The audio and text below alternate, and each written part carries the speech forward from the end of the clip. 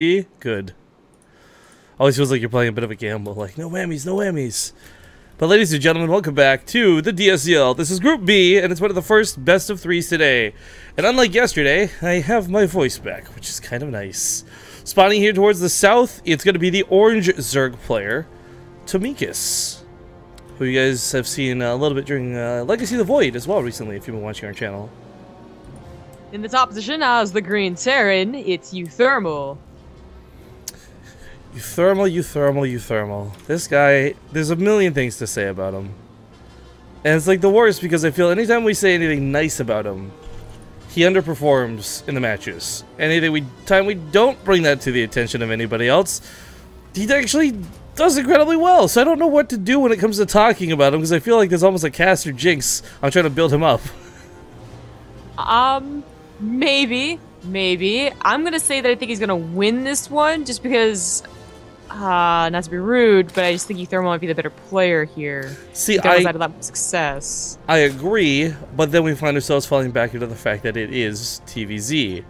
A matchup that uThermal, well, beyond most other people, well, everyone is hating TVP. uThermal's like, no. TVZ is what you need to hate.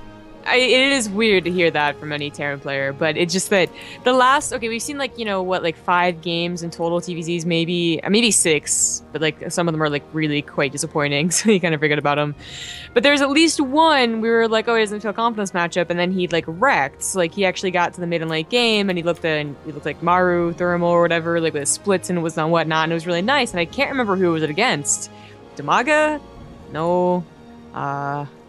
God, it was against some Zerg player though, but not like a very up and up one, right? So, I feel like that's why he did really well. Again, I'm trying not to be offensive here. I'm just trying to say that one player is like super bad or super good, but uThermal, I think, is just he's gonna be okay in this one. Okay, let's leave it at that.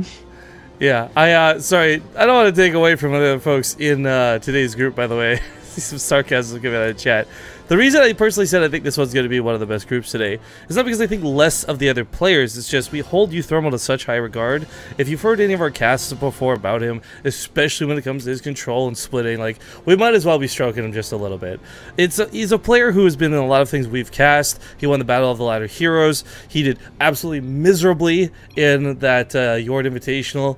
He bounces around a lot, and that's why I said I was going to really enjoy this matchup. I just want to clarify that. It has nothing to do with, like, taking away from the other players. It's just because we've seen so much out of uThermal.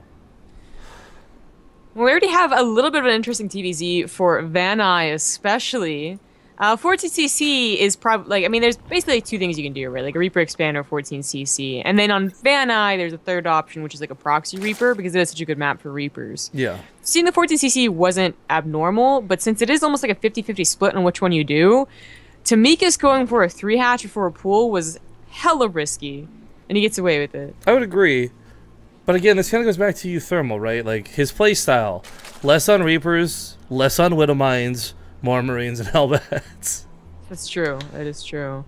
I feel like I don't imagine Tomikus actually does the same opening versus many other Terrans. Because the other thing about uThermal, too, is he won the DSCL last year, which means, he's in the spotlight. Everyone knows about his playstyle. It's not a secret.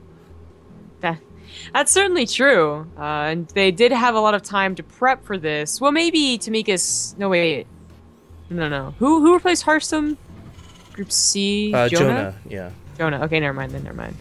So no, they both had a lot of time to know who their opponent was, and if they really did want to, do well in this tournament, then studying up on them would be definitely a good move. I don't know. I'm under the opinion you should come to every tournament blind and unknowledgeable on what you're doing. Alright, Matt, I don't want to bring this up, but I kind of do. Did you watch the late game yesterday? I watched, like, for whatever, 10 minutes after we hosted, and then I went and napped, like... I missed out on, like, an hour and a half on it, so I only got, like, the last 30 minutes. But they were talking, and they're, like, asking Combat X a bunch of questions, like, how did it feel to beat Parting, once? And he was, like, saying how he just doesn't pay attention to who he's playing. He just plays towards the matchup, and he doesn't care. He'll know so much about the matchup because he's a math major or something. Sorry, I shouldn't laugh. But I was like, yeah, that's the best way to play against it. Like, don't study your opponents. Just play straight. So I don't.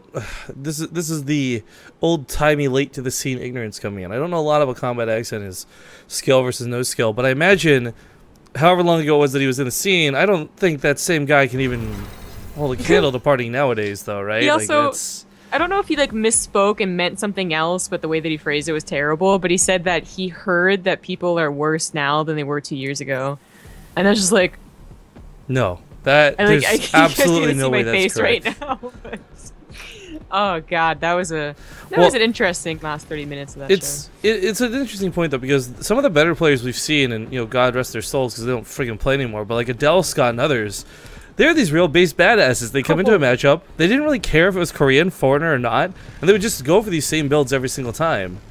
So I mean, yeah, I can understand that much, but I'm just saying, like, it still helps to. It's very helpful to know your opponent does not use widow mines.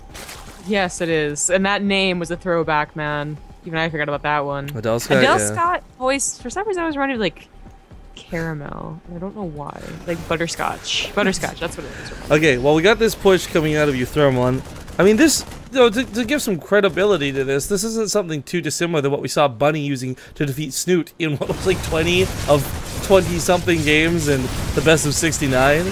The attack does hit at a pretty opportune time, but the problem is, the hits with the Queens, the Lings are just in the nick of time, they're on top of the Marines instead of the Hellbats. uThermal's attack is not going to work. They here, at this point, do maximum damage.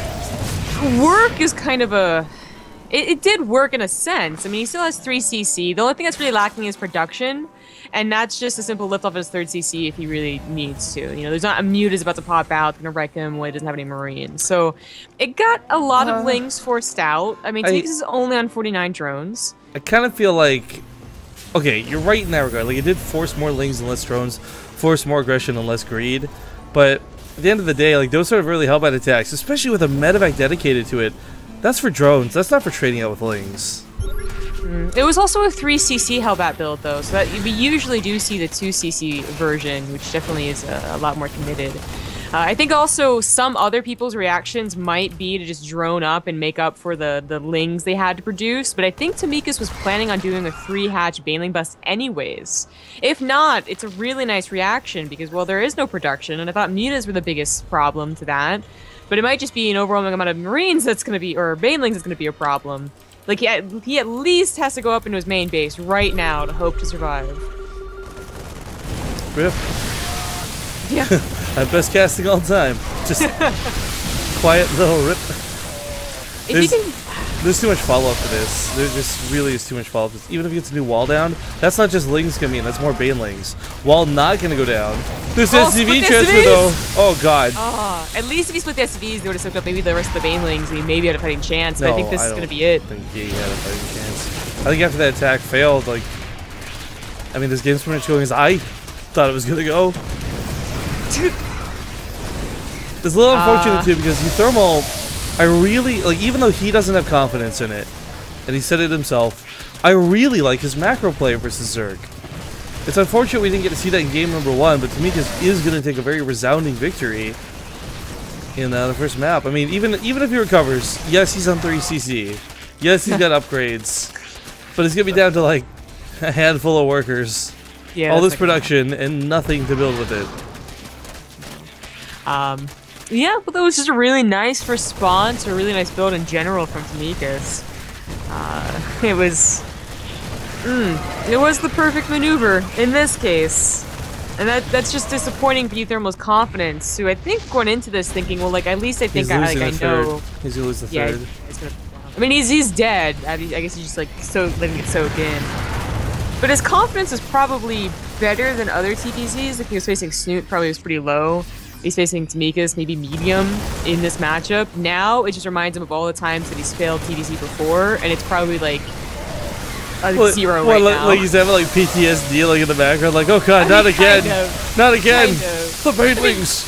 I can hear their screams all night. Oracle all into you, right? Don't you get like flashbacks all other times, like the past 20 games lost for Protoss? You're just like, oh, this matchup is stupid. That's what uThermal's doing right now.